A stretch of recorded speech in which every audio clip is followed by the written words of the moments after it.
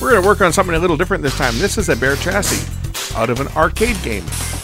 It's an RGB monitor.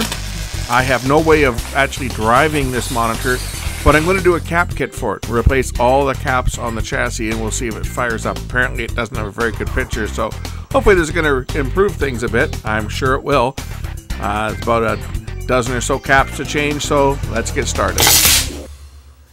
In this episode I'm going to work on, this is a chassis from a video console, video game, and CRT. It's an RGB CRT. The RGB inputs down here. This is the power inputs. I don't have any source of an RGB signal to send this. This would be probably a CGA output. I don't believe it's VGA. I think it's just straight CGA. But what we're going to do on this, I've got a capacitor kit. We're going to change out the caps on the board, and I'll have to just send it back to the client like that, and he'll have to do his final adjustments once he gets it back into his cabinet. But to do that, I'm going to remove the chassis from the actual circuit board. Great. Shielding is already falling off this.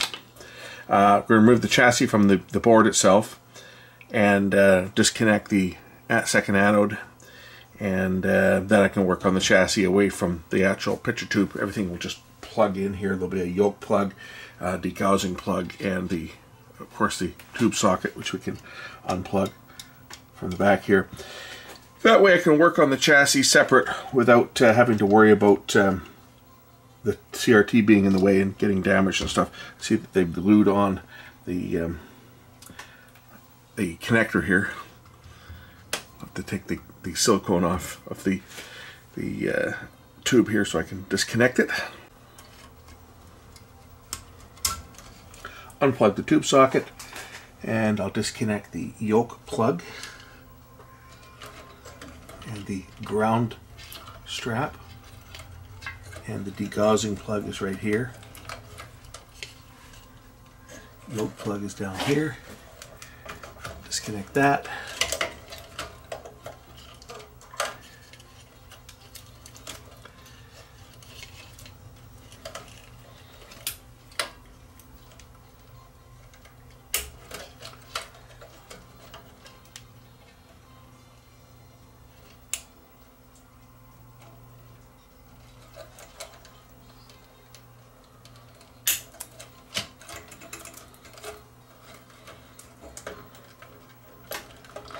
Disconnect the yoke plug. We'll disconnect the high voltage lead. Make sure it's grounded first. Make sure that there's no high voltage charge built up. There shouldn't be, because this has been unplugged for quite a period of time, but it never hurts to make sure it's fully discharged. We do that by just putting a ground lead in and touching the button. Make sure that there's no high voltage on there, and then we can just remove the high voltage cap.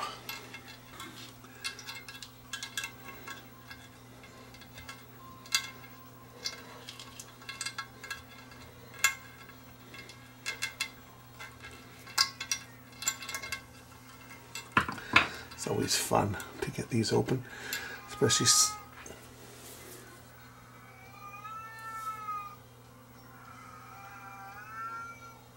Cat wants to play. Cat can hear me working away in here, and he wants to come in and play.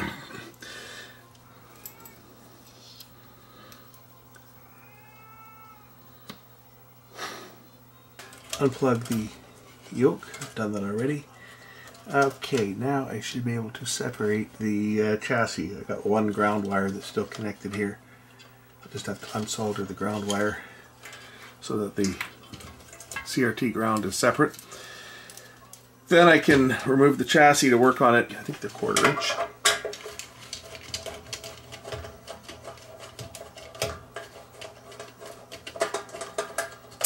Now the chassis will just lift straight out once I've disconnected the wires, and I can put this away for safekeeping and work on the chassis by itself. So here I have the kit of all the capacitors to replace on this one, and I got all the parts here. Pretty straightforward. We're going to change out all the electrolytic caps This actually belongs to the same guy that had the green TV with the transparent case. So this is another one from his collection, from his arcade game. So let's get started and change out the caps. And as I say, I won't be able to test it because I don't have any way to power it up. But it should be fine. And worst case scenario, he's going to have to adjust the focus on the screen control once it's back in service. I'll start out with the small caps first. So we'll start out with the 1 microfarad 50 volts. There are 2 of them on the board here. This would be for C315 and C351.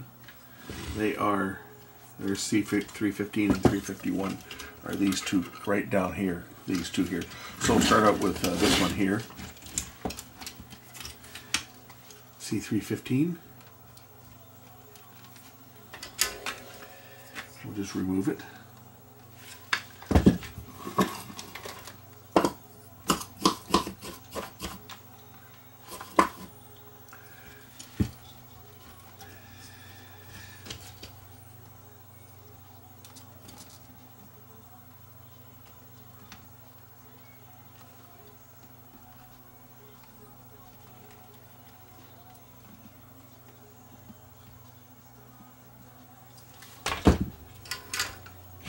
That's 315 out.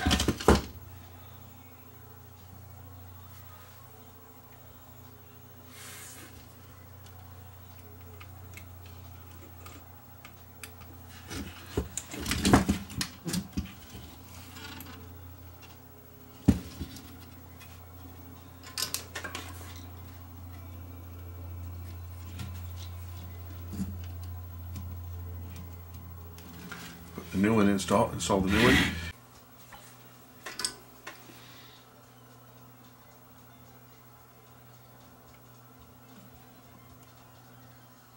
Third one's right here. It goes across D306, which is right in the middle of the board here. There's a capacitor strung across it, and we'll just cut the old one out and stick the new one on top.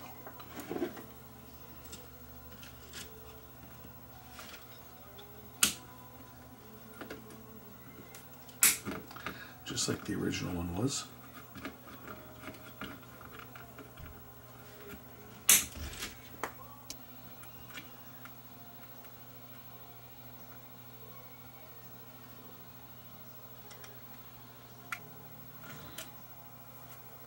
Okay, that one's done. So that's the 1 mic replaced. Let's get on to the next ones. Next we'll change out the 2.2 value. The C308 is one of the ones down here.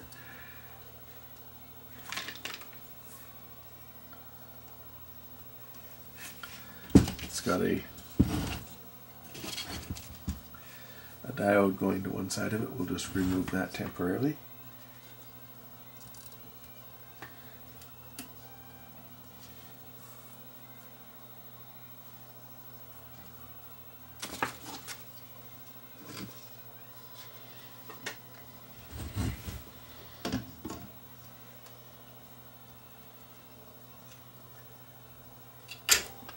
Small little red cap. You know what they say about red caps, they're usually special.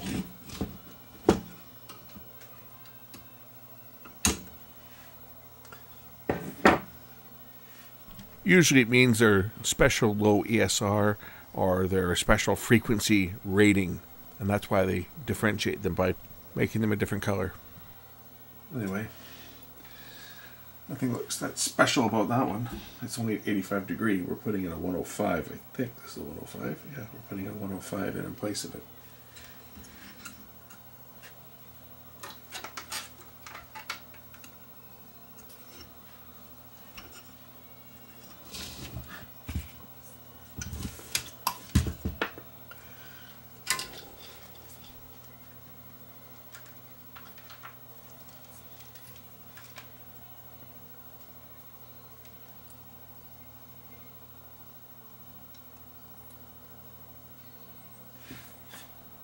And of course, replacing the diode that was on there.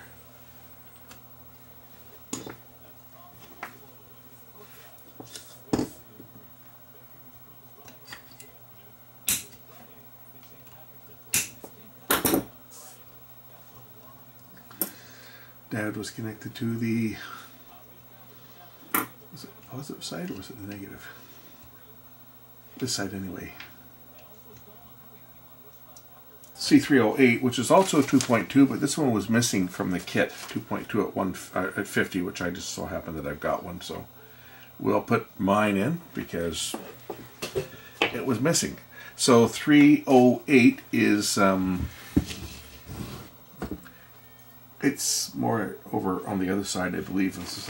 Or is that the one I just changed? That was 303. Or was that 308? That was 308 I changed. Sorry, 303 is over here. And more in the middle of the board.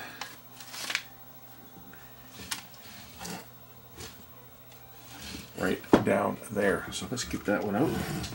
Replace that one.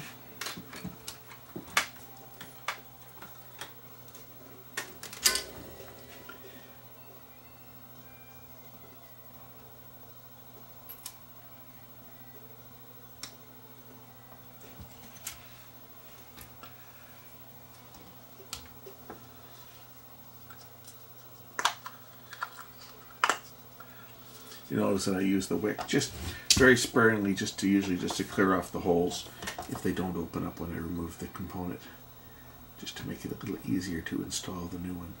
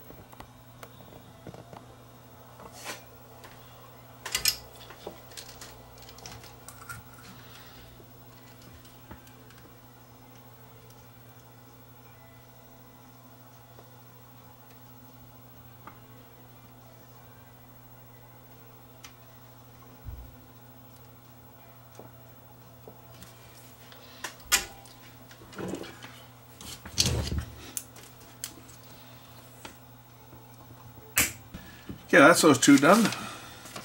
Next we'll do there's a 4.7 at 160, but there's a note on here that it's either going to be a 4.7 or a 10, depending on what's in there now, because the chassis is different. So let's find C311 and see what's in there already. So C311 is behind this heatsink down here. What's already in there? Let's see what we've already got, and we'll replace it with whatever the value the original one was. Looks to be this one that's glued in place. There's a bunch of circuit glue that they pour in here to stop parts from bouncing around, I guess, in shipment or so forth, but it's this one here. And this one here is originally a 4.7 at 160, so that's what we'll replace it with, a 4.7 at 160 volts. Take a look at the size difference between the old and the new. So they're both Nikon caps. This is a 4.7 at 160, 85 degree, and this is the 4.7, 160, 105 degrees. Wow, what a difference between the old and the new.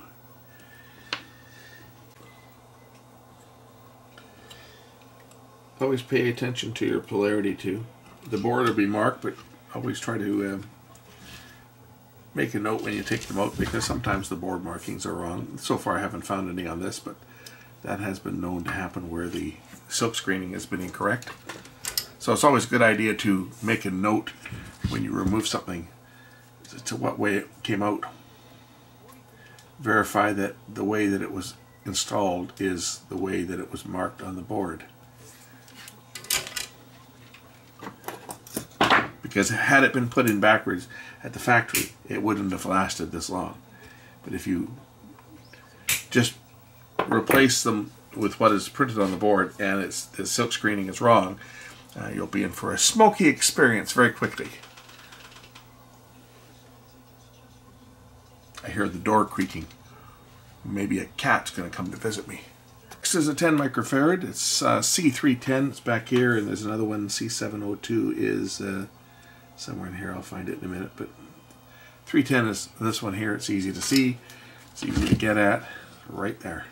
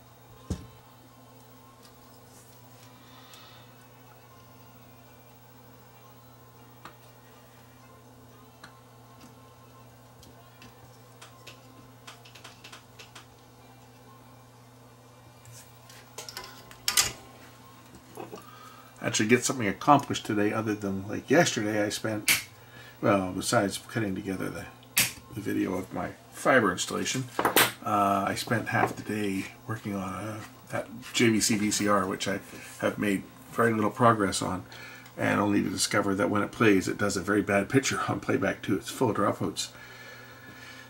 And the auto head cleaner cycles regularly on it, like it's detecting the signal is low. So I think that may have worn heads, to boot with the fact that it doesn't rewind. But I've been shooting video on it. I won't talk about it in this one as to what I speculate it might be. You'll have to wait till I put the video up when I get around to doing that. It's certainly not done yet, but I've got some ideas what it might be. And I found some things in there that I didn't expect, like oil underneath one of the reel tables that was not expected, and that was causing slipping. And that may have been actually why the idler was slipping in the first place, was because the edge of the plastic hub was coated in oil. But so obviously somebody's been into that machine. I always just love getting things sent to me that people have been into. I'm sure that machine probably could have been an eBay purchase or something, but it's certainly not going to be an easy one to resolve. C702 is on this one here. It should be in here somewhere. Yeah, it looks like it's right in next to the linearity coil. And that is it right down there, I'm sure. And it should be right in here somewhere. There it is, right there. C702 is there. This one, maybe I'll use some solder wick on this one just to undo the pins in advance, just to make it a little easier to get this one out, because it's a hard one to reach. I'll be pulling this one out with pliers, I think.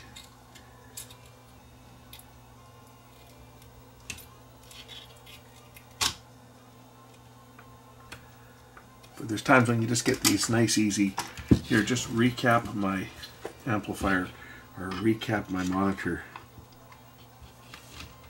Easy peasy work, right? This is about as simple as it gets, because you're not really doing any troubleshooting, you're just replacing parts. And as they say, anybody can replace parts. Easiest job there is, especially when you got a sheet which shows you where all the parts are and gives you all the values. It doesn't get any easier than this. I wish all my work was this simple. Here, just recap my amp. Here's the kit. Sure. This is something a lot of people will do themselves, is they'll redo all the caps in it, because, well, if you're changing out caps, if you've got bad caps, you've got caps that are getting a bit weak, changing them out is going to fix your problem. And there's not really any troubleshooting required. Whereas when you've got a fault with a unit, it's a little more involved, because you're chasing down an individual part. In this case, we're assuming that all the semis and everything are good, and we're just changing out all the caps. So it's a pretty straightforward, relaxing job that can be done. You know, I mean, I could, if I was in a rush, I could probably have this thing done in half an hour. I'm kind of taking my time on it today. There's not that many parts to change. I will be giving it a once over and looking for any other faults that might be cropping up that I've already noticed. Like, maybe I'll take care of this right now while I'm thinking about it. It looks like the connections here are a bit cracked if we look down here. See? Around here. That looks like a fault waiting to happen. We'll go back to the drive transformer back here as well. Take a look at those. I'll just redo those connections while I've got the board upside down here, because just looking at it, it looks like, especially the one on the collector, is a little bit questionable here.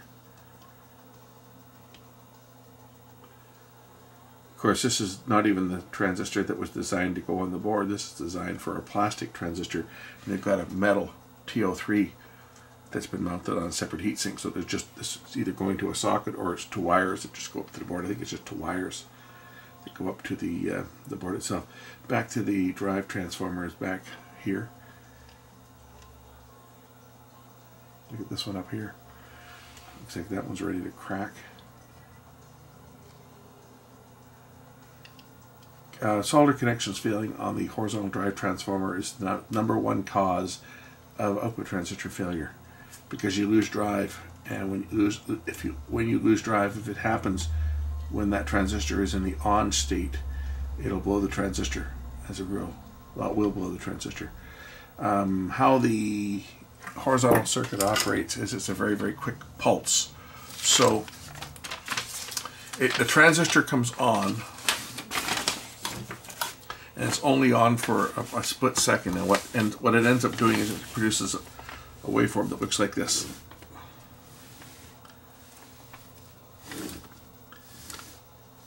And that's your pulse.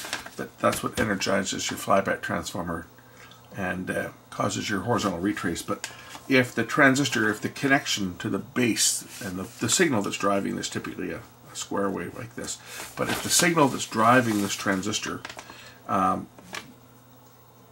goes bad and the transistor stays in the on position too long, well, usually if it starts to crack, you'll end up with a very bad signal that kind of looks like this. It's ringing all over the place, right? Because the connection's arcing, and that can blow the transistor and short it. So whenever you work on CRT equipment, it's always a good idea to check the connections on the horizontal drive transformer, which is this guy right down here, and of course the output transistor for bad solder, because it will blow things up. Next we have a 22 at 160. It should be C506, which is this one down over here underneath the regulator. And that is exactly what it is. It's a regulator filter.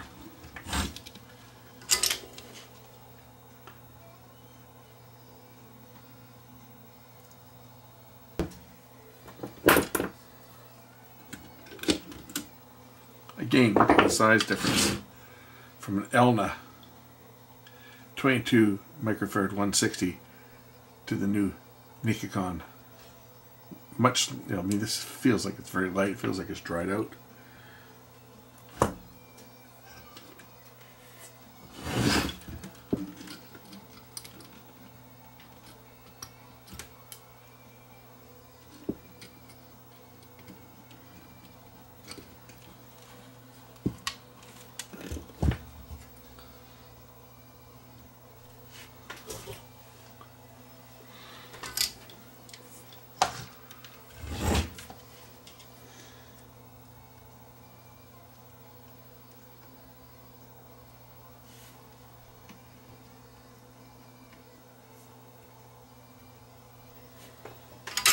Next two are C352 and 354. They're both the same. They're 47 at 50, so we'll pop them out.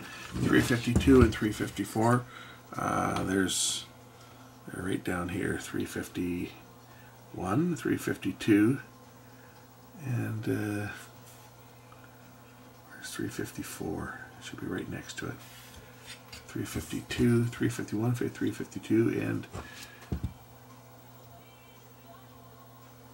352 and 354. I see them. There's 352 and there's 354. Okay, yeah, they're down here. There it is.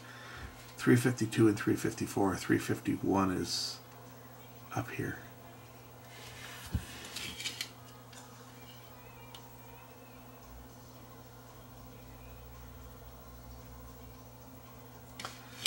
I already changed that one, so 352 and 354 right there.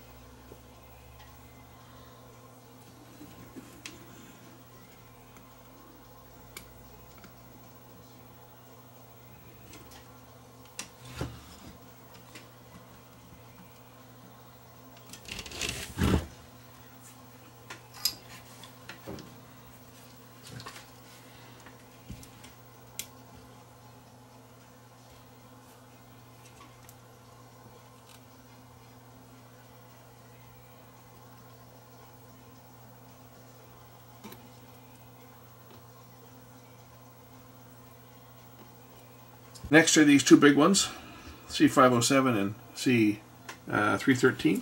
Did I say? Yeah, 313 and 507. They are 47 at 250 volts. So we'll remove those at the same time.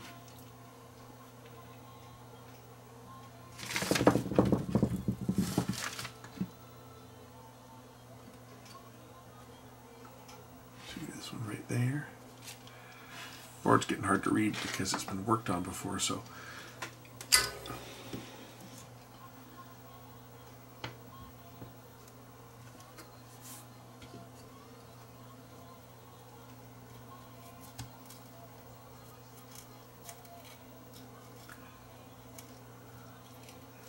that's one there, and the other one is 313.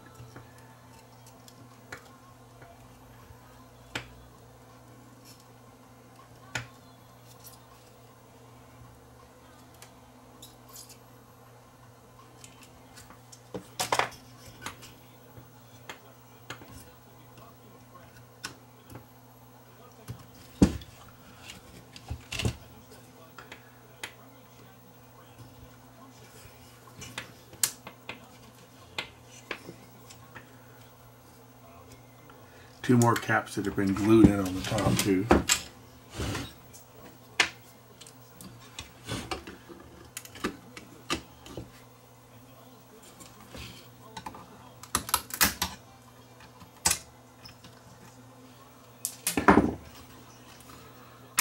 There's one, and the other one is this one down here.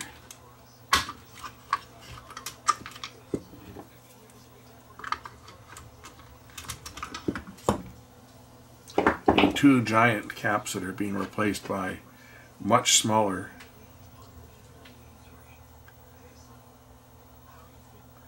One's a bigger one. So 313 on this case is 100 microfarad.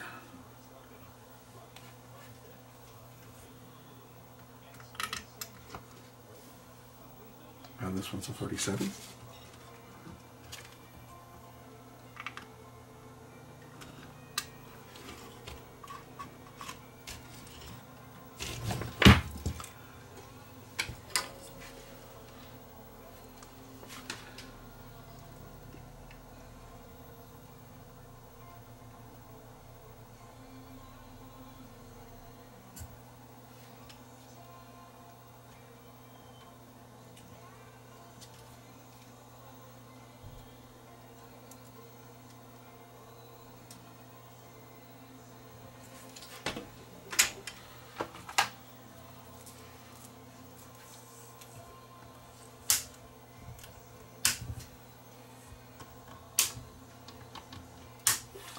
Giving a shout out to Kaiweets, who sent me these nice little wire cutters to try out. Little nippers work pretty good. Figured I'd use them on something. Might as well use them on this one. Next is C301, which is a, what is it, 330 I think? Yeah, 330 at 50 volts, C301 down here. Right next to a tantalum that someone's put on the bottom of the board.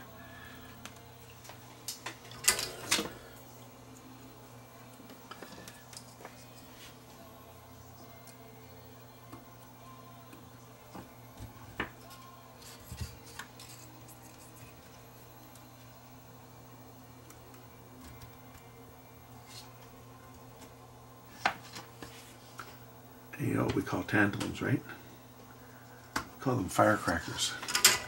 Because when they blow, they usually explode.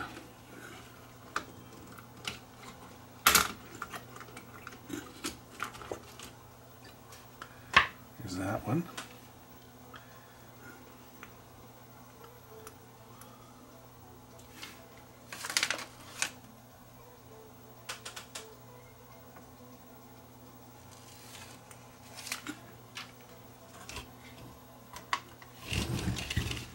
They've actually got two tantalums in parallel. It doesn't look like those ones are on the list on the kit, so I guess they don't need to be replaced. It was probably a factory mod. Or they came from the factory with a tantalum in there.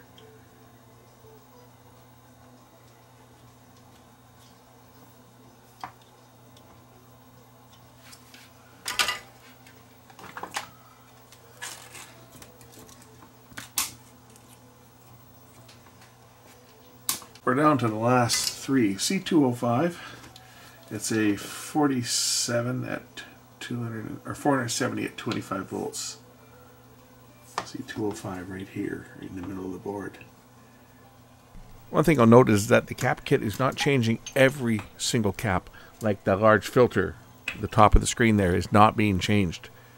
There's many that didn't get changed. There were just key caps in the horizontal and the vertical deflection, and the screen power supply are the ones that were changed. But not all of them.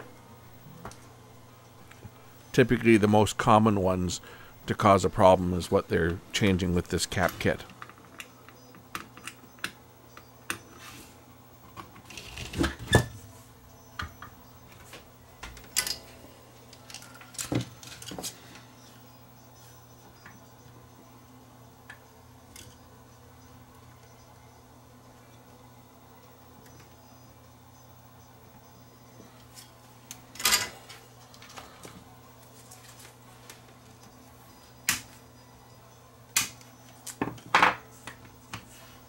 The last two caps, C201 and C701. So C201's right in the middle here. It's a big one. How's a microfarad at 25 volts, I believe. And then I'll pop the chassis back in and we'll power it up. Although I won't be able to put a signal through it because I don't have any means to generate a signal. This being it'd be a CGA. But I don't have any computers or any generators now. Someone's going to say, why don't you have a generator? You should have a generator. I can just see the comments now. Someone says, why don't you have a generator? Well, because I'm not in the business. That's why. If I was doing this every day full time and doing this for a living, I guess I'd have a generator, but I'm not. So, I can't see the use in the expense of buying a generator for something that I'll never use or only use once. Got bit by that when I was in the business. Told this story many times with Panasonic, or Technique, well, Panasonic. They insisted that we purchase a special jig for aligning CD players. It was like a really expensive piece of equipment. I think it was like $1,700 or $1,800. It was, the boss just about had a stroke. Maybe that's why he had a stroke. I bought this ridiculously expensive piece of equipment that we were told that we had to have, and it got used exactly once. Paid us $50 for the repair on a $1,700 investment. 701 is hiding down here. This is the other one down here, the last one. And there it is, right there. So once we get this one changed, I can then pop the chassis back in the cabinet, we'll power it up and see if it lights up. If it lights up, that's the best I can do on this.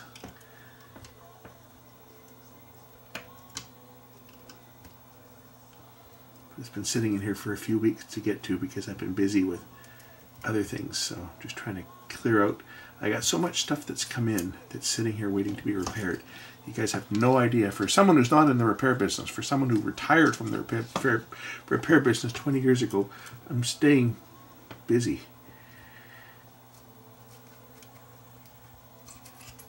Because I'll come out of retirement when I retire from the phone company in a couple of years. I got 2 more years to go there. And then I'll come out of the repair business and probably start taking on even more repairs if I feel like it.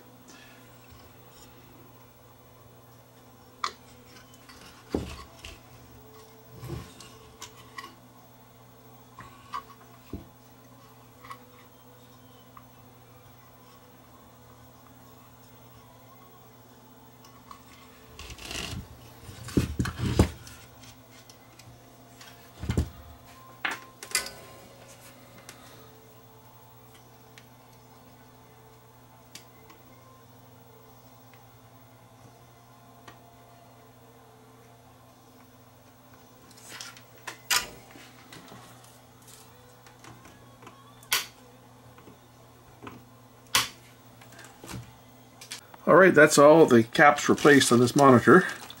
I'm going to go and grab the rest of the chassis and we'll reinstall the circuit board, reconnect all the plugs and fire it up and see what it does.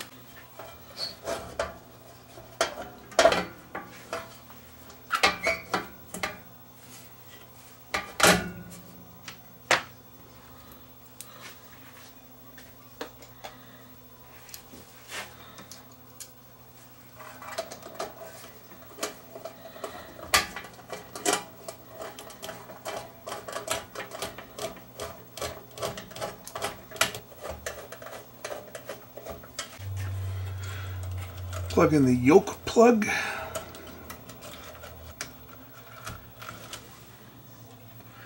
And degaussing coil. Plugs in over here.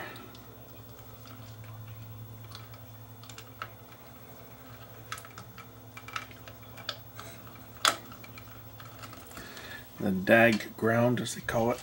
Reconnect that down to the front of the little board here. It goes onto the CRT. That's the ground wire that grounds the edge of the CRT, grounds the what they call the aquadag, which is the carbon coating on the back side of the tube here. That's the ground. If you don't ground that, you usually end up with a bunch of arcing and sparking. As the tube will act like a giant capacitor and charge up the outside of the tube.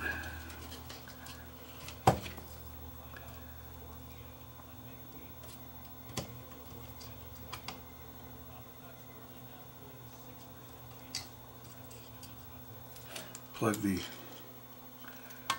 CRT plug back in.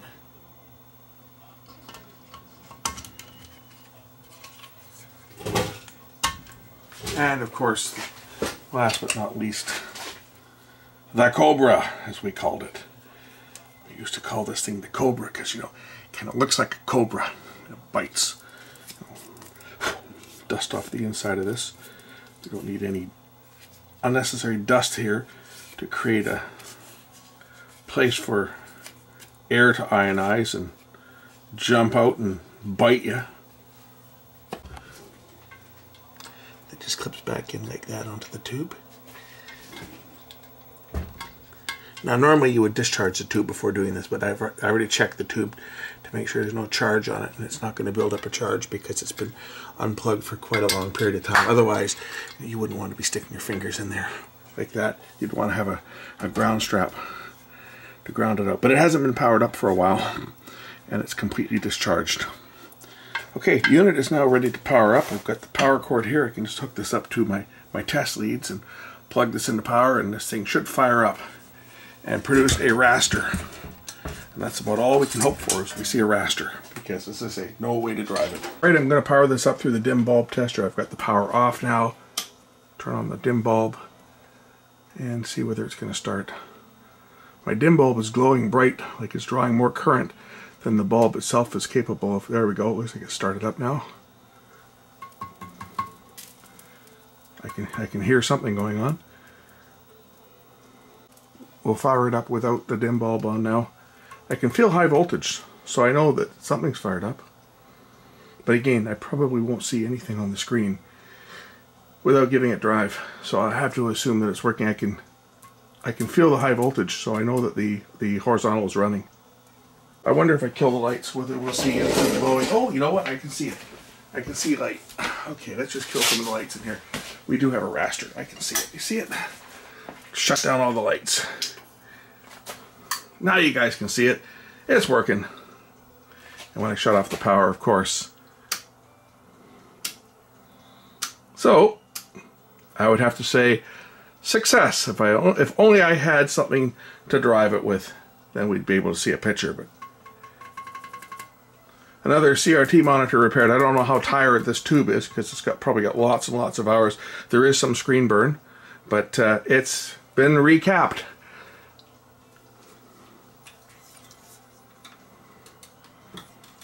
And I've got it running on full power now. I turned off the dim bulb.